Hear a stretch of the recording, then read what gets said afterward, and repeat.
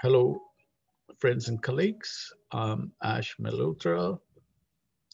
I work as a lecturer and a researcher for NMIT in Nelson. Nelson is in New Zealand. It's in the South Island. So first of all, I would like to thank the organizers for accepting my paper and giving me this opportunity to present it at this virtual meet. It's always good time to move forward with hope and positivity. I always remind myself that the motivation behind all this is uh, we are like a big family, and we have a common goal to make this planet happy, prosperous, and sustainable. Although we have unique life experiences, we do have common concern, and therefore we are duty bound to share and exchange information which will be good for solving the common problems in a very pluralist manner. Right now, we are facing COVID-19, and most probably it will fade away into history very soon. Being a positive person, I feel that. But the fact remains, we still have to learn the lessons it has taught us so that we are more capable of handling them in the future. We don't want it to be repeated.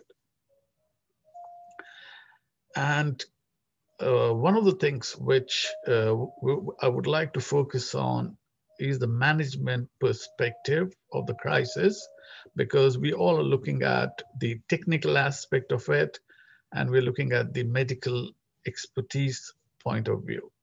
So here I'm looking at the management viewpoint, and therefore the research topic which I have here is I like to now share the screen with you. So let me share the screen, and I hope you're able to see the screen now. Yep. So the importance of managerial skill in sustainable leadership.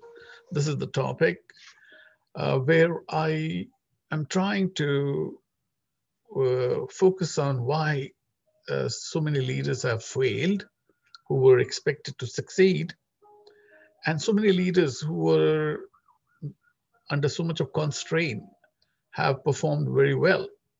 So that brings us at the crossroad of how people who were expected to succeed have not succeeded, whereas others who were having so many constraints around them did well. What is it which is making the change from success to failure or from failure to success? So this raises too many questions, and therefore uh, research is required. Basically, the crisis of COVID has questioned the leadership capability process which we use and what we should use in the future. Now, one thing is that when World Health Organization stands up and warns everyone that the COVID at a macro level is on the way up, we have to stop and notice it. And such statements will dampen the spirit of everyone around the planet, because they are viewing world economies not improving, which can have impact on the societies. And also, tourism is a very big player globally, and that is under threat. So therefore, leadership topic is back into focus. I'm looking at it from the management angle, and just wanting to understand whether anything else could have been done which would have reduced the collateral damage which have happened, and we all are aware of it. So my focus is that shifting away from medical and technological area into non-technical area of management. And there is secondary research, there is primary research to be done.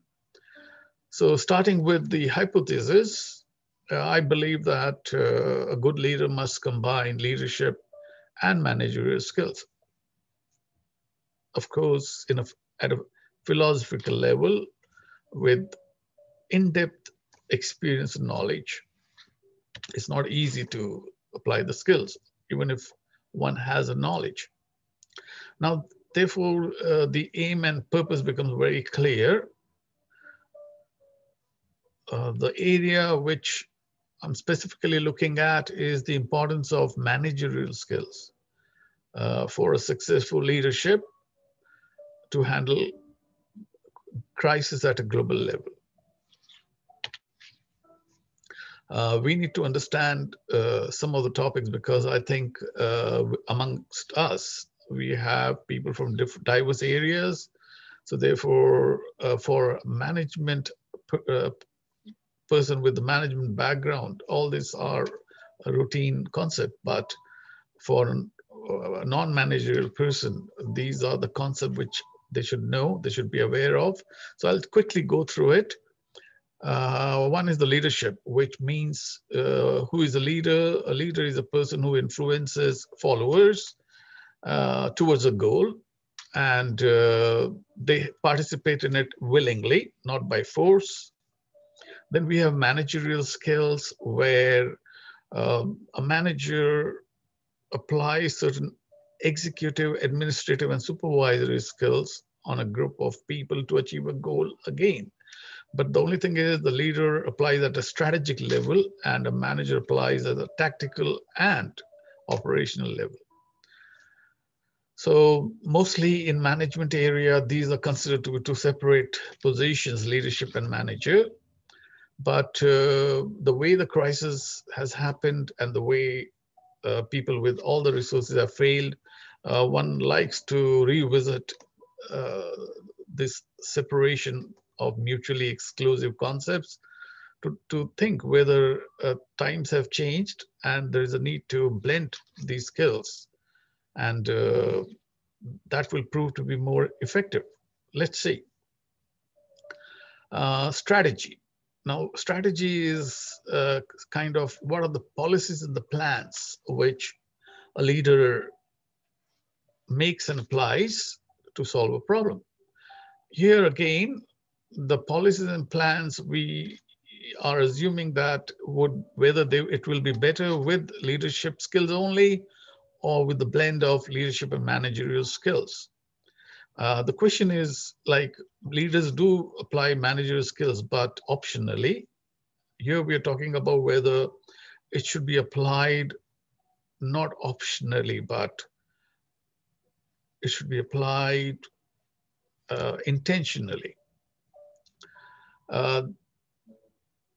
Everything should lead to whatever leaders do to sustainability. In other words, the outcome should be a well-being, positive results, which go for a long term. So because they work at a strategic level. So these are the four concepts we have to keep it in mind to understand what we are talking about. Now, looking into some of the research which was done, the figures here shows that USA, UK, Italy, Spain, 4 out of many, just as an example, it shows that per million, the number of cases were very high compared to certain countries where the leaders had so many constraints, like India, Australia, New Zealand. They seem to have handled the crisis much better. India, with a lot of constraint from all sides, very diverse country, funds constraint, people are more, so handling the population itself, people management is a problem. New Zealand, very small country, but well, has metropolitan areas where the per density population is high. So therefore, they face problems similar to many major cities around the world, but they handled it well. So therefore, we are going to, it gives us surprise. What is it? So we are not looking at it from technical point of view. We are looking at it from a non-technical point, from the managerial point of view. So different viewpoints.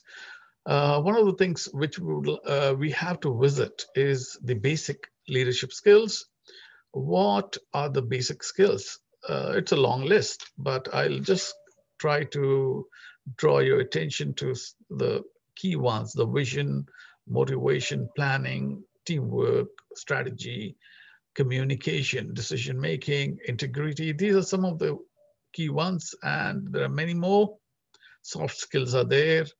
So these are the essential skills which a leader requires, but the crisis has shown that they need something more.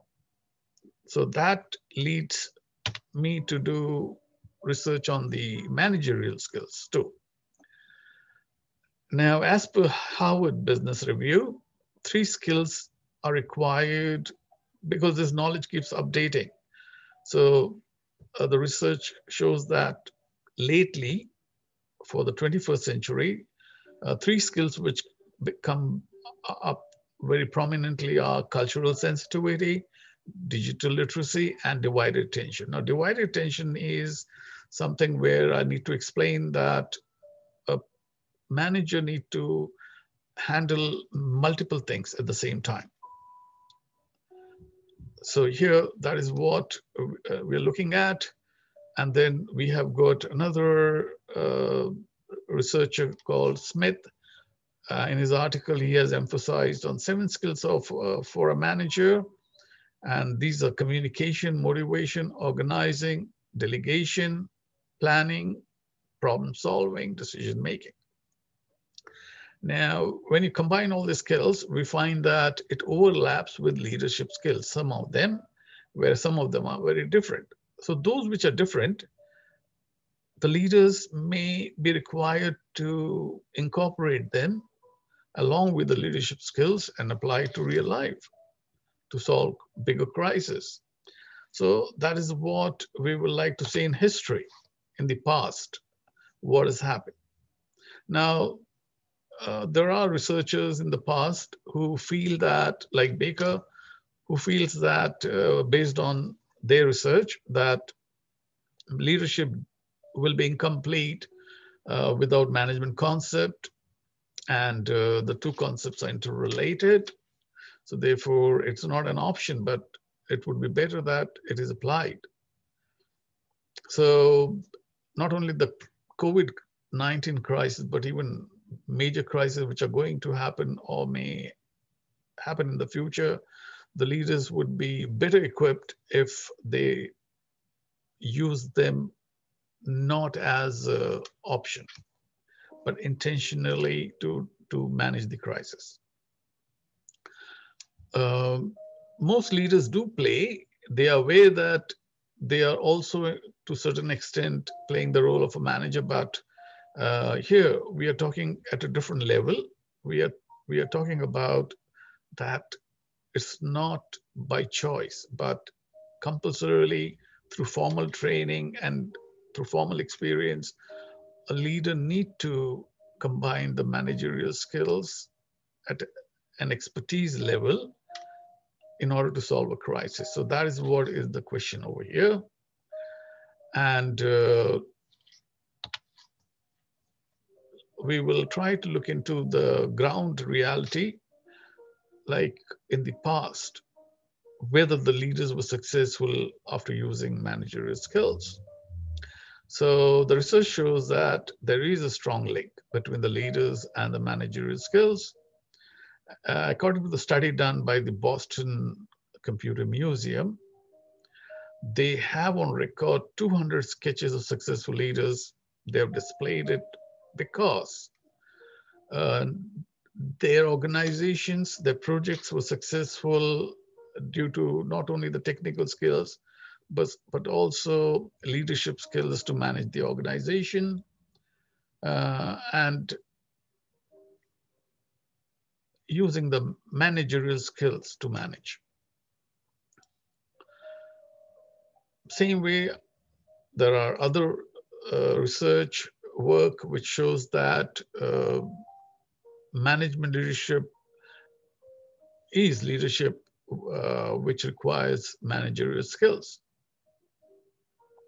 This is reinforced by George Patton, which everyone knows who is he. I need not explain that. Who has in a war has his statement about the war is very popular through that movie Patton, which is a Hollywood movie, and well, you can watch it on YouTube. So he also emphasizes that the combination of managerial skills for decisiveness with leadership, is a very important aspect of winning a war. And same thing is reinforced by Abraham Lincoln right back in 1864, where he won against a charismatic leader. And the reason for it was better managerial skills. So again, here, these cases, plus many other cases, which I'm not presenting over here, shows that in the past, two leaders who were successful were using managerial skills. So why not in the future? And why not make it more formal as the environment becomes more risky and uncertain? Now let's see what happens when leaders don't use managerial skills.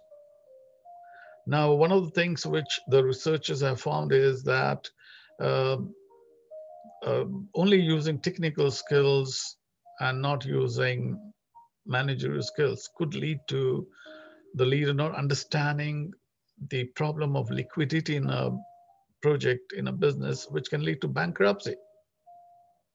Further, there have been organizations which feel that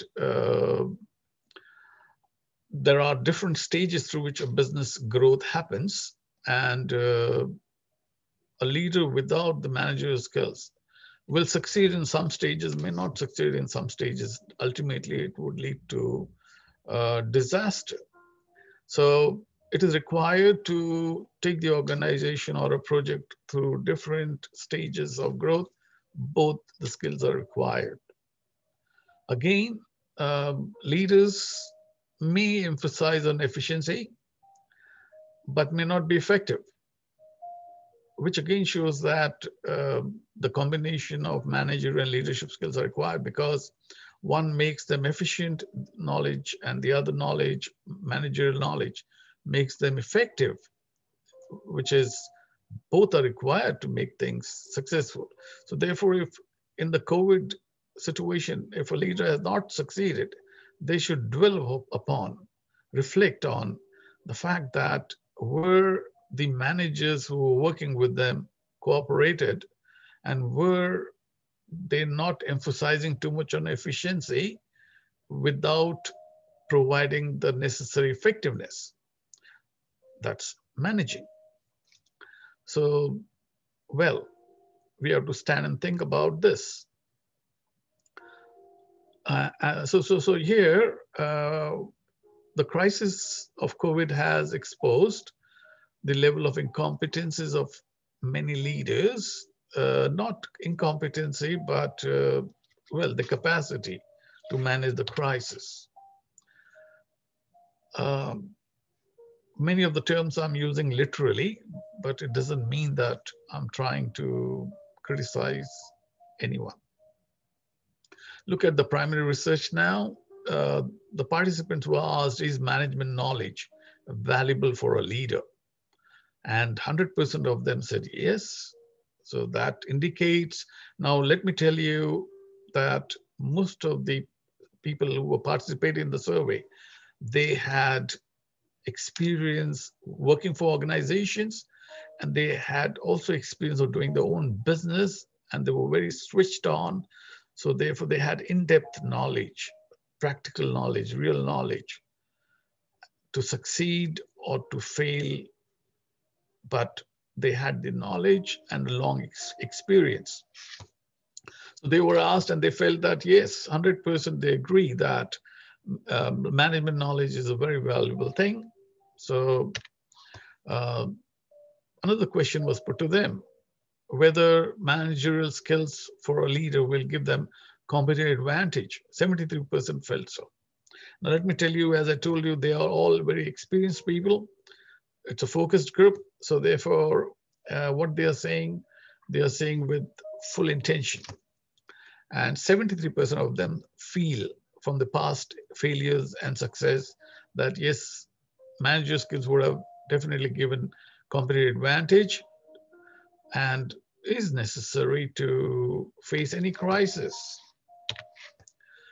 Going further, whether practical training should become part of the education. So far, people having different experiences feel that, okay, now they are ready to lead, which happens most of the dynastic rules we have, whether it should become a formal education training. So 91% felt that, and many of them had practical experience but no formal training, and they became business people or they were leading a project.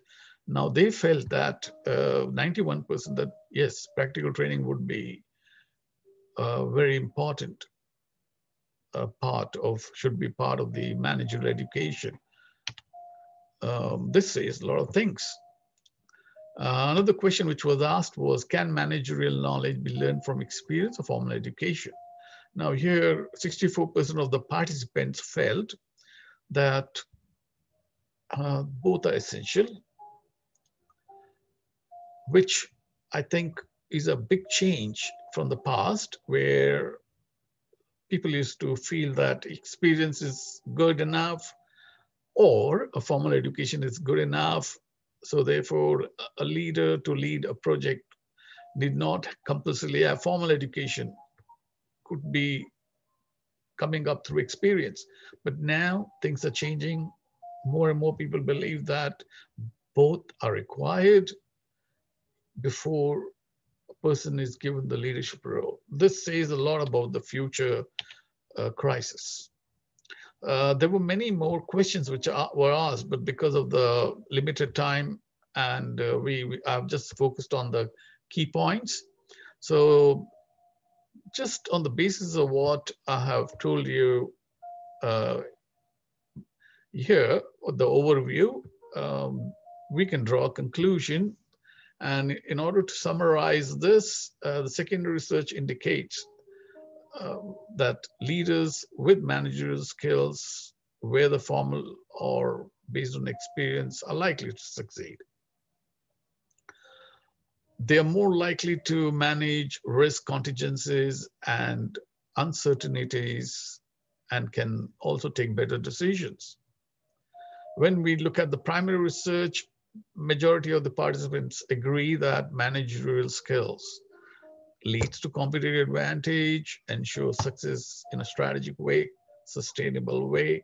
It also reflects that managerial and leadership skills does offer strategic advantages, and these are very useful to handle crises like COVID, or where global risks are there in the political areas, social areas, or business areas. So in conclusion, the findings, if analyzed, shows that a combination of managerial and leadership skills will be a better option for a leader or an entrepreneur or a political leader to lead the way in a not only efficient way, but also effective manner. So here I end my research thesis and hope you will have something to take away from here. Probably this is a very basic investigation, and more people will come forward to do research in depth because we are stakeholders We are concerned for the common problems which the world is facing and will face in the future.